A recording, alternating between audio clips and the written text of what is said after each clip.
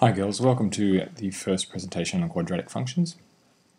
You will make sure, or you'll need to make sure that you have your textbook, the second edition of Hayes and Harris, nearby, because the exercises at the end will refer to that, and some of the images will be taken from that text because that is your assigned text for this course. This is a screenshot from the syllabus document which I emailed you earlier in the year. It shows you that section 4.3 is a subtopic of the wider topic of functions. We've already gone through basic linear functions and the concept of a function, domain and range, which both of those will be tested in the upcoming assessment. And as much as quadratic functions as we'll get done, but hopefully we will be able to get through the majority of it in this course. So you can see there, main content is the properties of the axis of symmetry, the vertex, and the intercepts. Of course, other related things is how to do that on your graphics display calculator, your GDC, and how to interpret the graph in a practical setting is also very helpful. This is a quick formative assessment. You might want to take a minute, perhaps just pause the presentation here and give this question a go. If you are able to do it, and you might want to check with your peer if you're doing this in a classroom. If you're at home doing it, perhaps shoot an email off to me or inbox me via Schoology with your answers.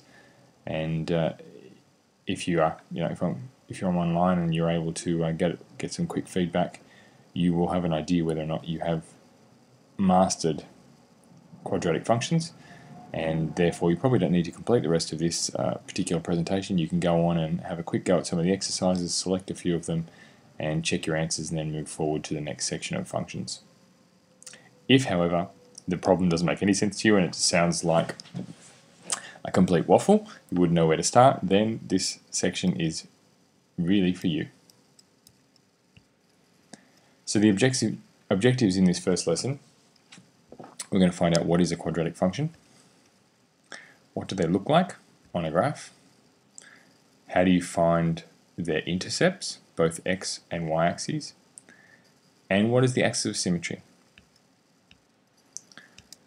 So a quadratic function is a relationship between two variables, usually x and y, but sometimes in examination questions they can use different variables. The important thing to remember is that the power of x, or the independent variable, can't be any greater than 2. So where the power of x is 2, and that's the highest power in the equation, then it's a quadratic function. The form that you're used to seeing is called the general form. It's also known as a parabola. It will be y equals ax squared plus bx plus c, where a, b, and c are the coefficients of the x squared term, the x term, which we call the linear term because it has a power of 1, and the constant term. There are some interesting properties that occur when a is positive or negative, and c has an interesting property itself, which we will discover. You may already know, and it actually helps us with one of the intercepts. In function notation, which you also need to be aware of, it looks very similar. We just replace the y with an f of x notation. So what do they look like? If you recall back to year 10 mathematics, a quadratic function looks just like a parabola, and that's because it is. They're the same. They can either be concave up or concave down. So basically I like to call them a smile or a frown respectively. That means that they have symmetry. So you can fold them on top of one another, or one part on top of the other part of it, usually across a vertical line, and they have some sort of turning point where the graph or the shape turns around, just like your smile goes down and then comes back up again. There's a part where it turns around. They're found everywhere. Obviously that's just a straightforward concave up parabola on a graph. There's a concave down parabola. Here's some parabolas which you probably never realised were parabolas. I bet you see these every day.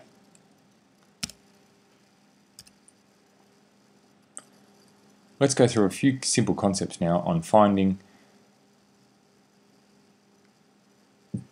I guess, different questions that you could get asked in regards to a parabola or a quadratic function question. The first most basic one is to try and evaluate variables. So how do I find y, or the y value, when I'm given the x value?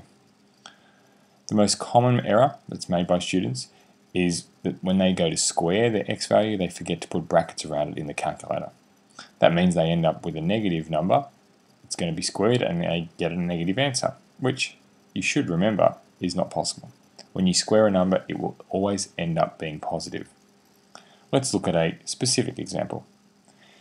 If x is equal to minus 3, can you find y if you're given this equation? 2x squared plus 4x minus 5.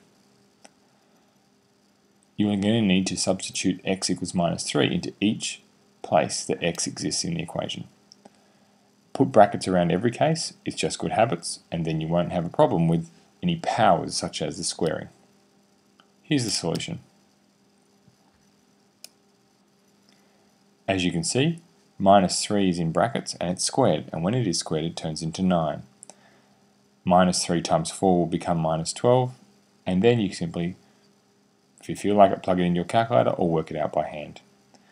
Most students will rely on the calculator, and there's absolutely no problem with that, but you still need to remember that your calculator is only as smart as you are. So if you put in brackets, or you forget to put in brackets, the calculator will be exactly the same. So use brackets every time. Here's another little hint. Can you work backwards? So can you find x if they give you y? You're going to need to be able to simplify the equation, make it equal to 0, possibly even factorize it. So there's some other skills of algebra there. And there's a whole other chapter which is actually presumed knowledge for the IB course. If you're having problems with that, you're going to either need to speak to me directly or go back and look up the quadratic algebra topic and perhaps practice some of your factorizing. What are intercepts? Well, as you can see from the diagram, there are two different types. There's the y-intercepts and x-intercepts.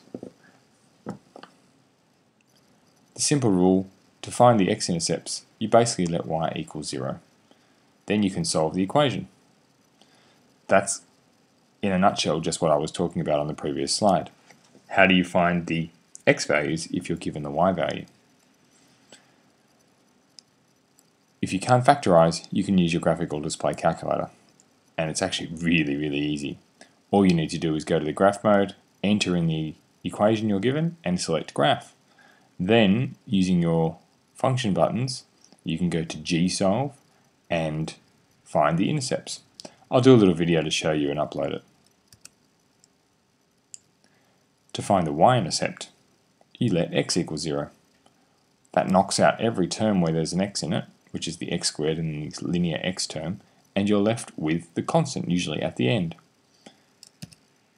For this equation, y equals 2x squared plus 4x minus 5, you can see that if you were to put x equal to 0, the first term, the second term would disappear, and you'd be left with y equals minus 5. Hence, the graph would have to cut the y-axis at minus 5.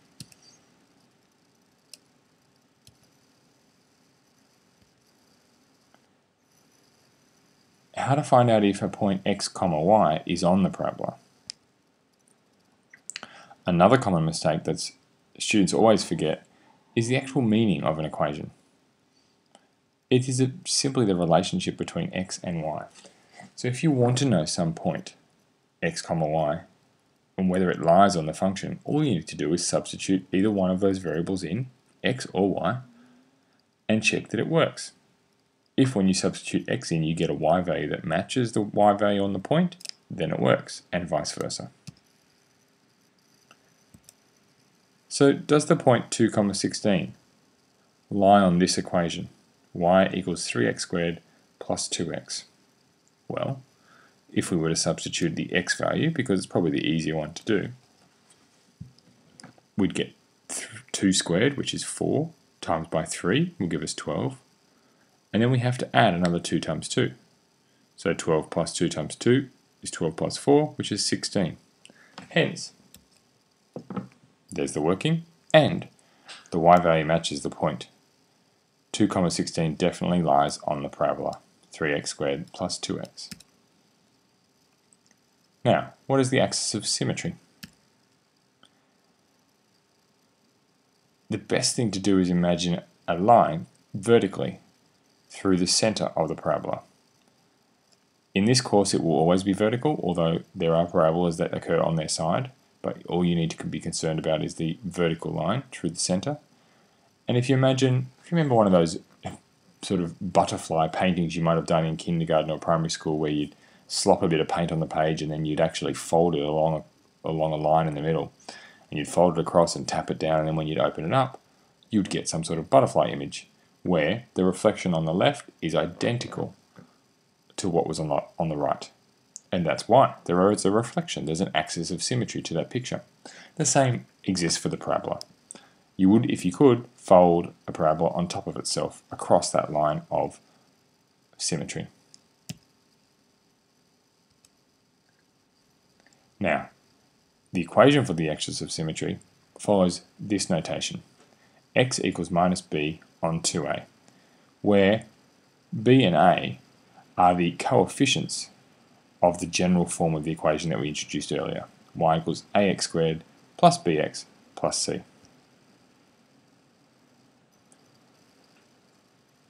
That is what the axis of symmetry would look like in a visual form on a concave up parabola. It's also interesting to note that the vertex lies on the axis of symmetry. We'll talk more about the vertex in the next presentation. Now I'm going to actually do a few worked examples using the LiveScribe pen and upload them on this unit after this presentation. And I'll also post some videos from Khan Academy which are really powerful. Make sure you watch all of them, and if you're having any issues, go there first. And I would recommend, I might also write a few notes on that, but I'd recommend you adding me as your coach to Khan Academy when you sign up. All you'll need is a Google account or a Facebook account, and that way I can track and help you and see where you're perhaps going wrong if you're attempting some of the exercises in there, and whether or not you've watched the entire video. So I would make that almost a compulsory request that you do that. You might want to jot these down so that you don't lose this list of to-dos before when the video stops.